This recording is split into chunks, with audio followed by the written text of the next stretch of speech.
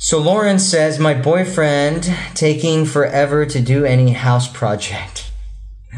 How can I talk to him without he felt I am pushing or not appreciating him? Well, one of the things that you can do is you can do what I call framing. And so I talk a lot about framing in my Love Frames Toolkit and some of the videos that we've done before.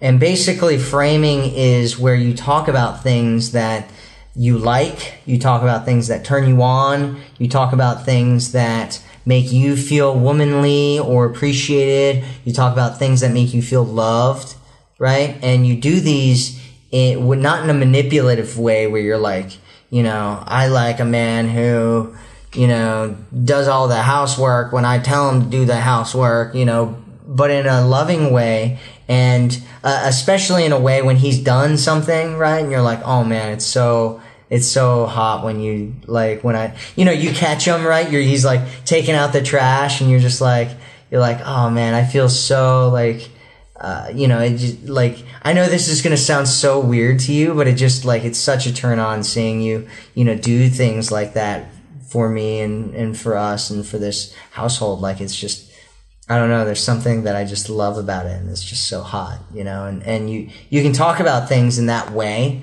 right? And if you frame things enough in those kinds of ways, it'll eventually, either one, he'll start, if you're not doing it in a manipulative way, right? If you're not doing it in a way where you're like, obviously coming in and the only time you ever appreciate him and, tell him that you find him attractive and that you tell him, things that you like about what he is or what he's doing. If you're just doing it in times where it's clear and obvious that you're trying to manipulate him into doing things, he's going to feel like you're manipulating him.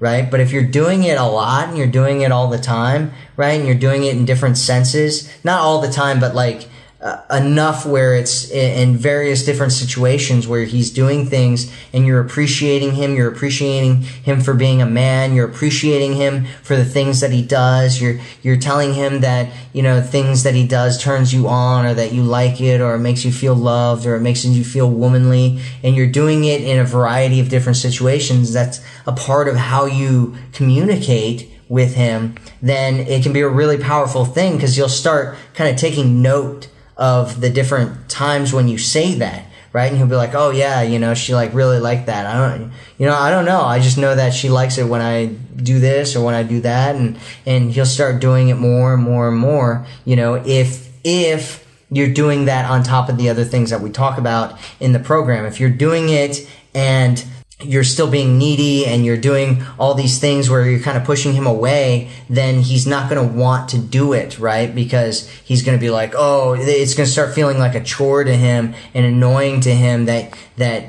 you want him to do these things or that he has to do these things. But if you're leaning back and you're creating attraction and you're allowing the flame to grow, all the things that we talk about, then what's going to happen is he's going to be attracted to that and he's going to want to do that and he's going to feel, it's going to be his choice. It's going to be coming from a place of him choosing to do these things for you because he wants you to feel great. He wants you to appreciate him. He wants you to love him more. He wants to please you, right? And that's the space that he needs to be coming from when he's doing those things. Maybe I just like went off on a rant there about all that, but that's how you do it is one, you do what we talk about in all this stuff that we've been talking about, not just in this video, but some of the other ones. And two, you use framing and you set up frames to talk about how attractive it is when he does that kind of stuff and how much you appreciate it and how much it makes you feel like you're being taken care of and loved when he does things like that, right? It's a love language. It's a acts of service love language. And so you can talk about it in terms of that.